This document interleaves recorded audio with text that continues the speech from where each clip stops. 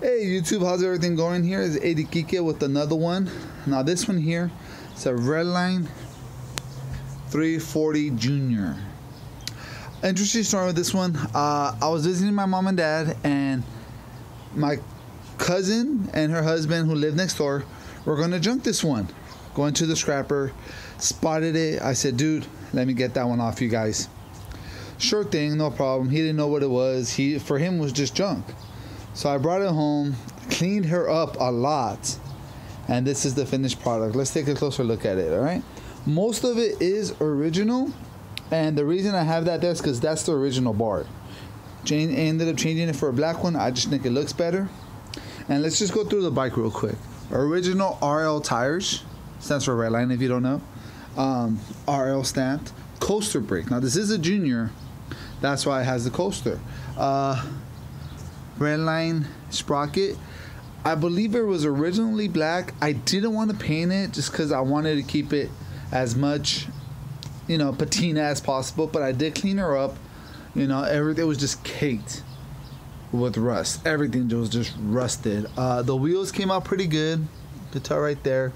Now they're steel wheels, which is why they cleaned up too good with aluminum hubs. So it's not that bad.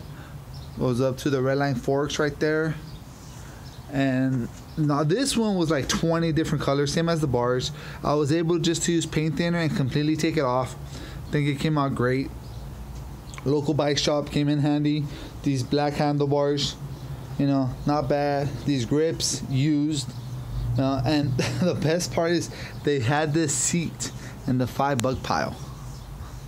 And now it's not an original GT, but it is an imitation, GT from back in the day. Even has a little red line right there.